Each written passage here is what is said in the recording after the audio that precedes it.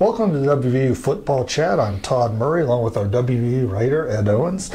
Ed, the Mountaineers getting ready to wrap up the regular season at Iowa State on Saturday, and the quarterback situation still a little bit up in the air. What's the latest on that? Yeah, it's $1 million question around the Pushkar Center right now is who's going to be under center for WVU when they take on Iowa State in the regular season finale. Dana Holgorsen shed a little bit more light on it today.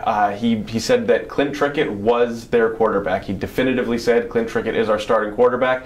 That said, Trickett still hasn't been cleared to play. He suffered his third concussion in a year in last week's game against Kansas State. As of Tuesday, hasn't been cleared to play. Dana said he thought he would practice Wednesday, still not sure. I asked Shannon Dawson, does Trickett really need time to get back? As long as he's cleared, will you play him? Dawson said yes. So I think as long as Trickett's cleared to go, he's going to be your starting quarterback. That said, I've said it before, I don't really know what the rush is to get Trickett back in there. I don't know that a win or a loss against Iowa State really changes WVU's bowl destination. If you want to give a kid like Skylar Howard a chance, see what you have in him, you might be better off letting him play against the Cyclones, see what you have in a backup quarterback, maybe a quarterback of the future for next year, and then when the bowl game comes around, give Trickett a chance, give Howard a chance, kind of let them both get in there. But I don't know why you'd rush Trickett back from his third concussion in a year to play what's relatively a meaningless game against Iowa State. I mean, of course, shouldn't need much motivation after the Iowa State game last year. You thought they'd hit rock bottom with that loss against Kansas.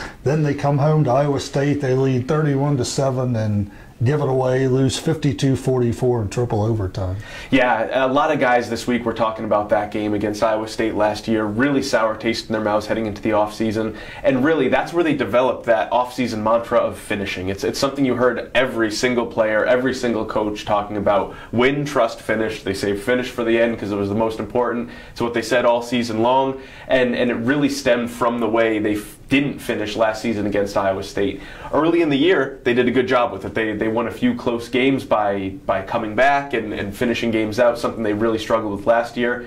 Tony Gibson said it's something they've gotten away from in the last few weeks. They're riding a 3-game losing streak. They haven't been able to close things out. It seems like every time they've gotten in a tight situation, they've really found ways to lose rather than found ways to win.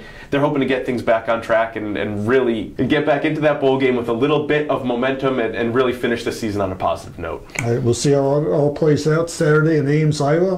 Please continue to follow our WVU football coverage on thedpost.com.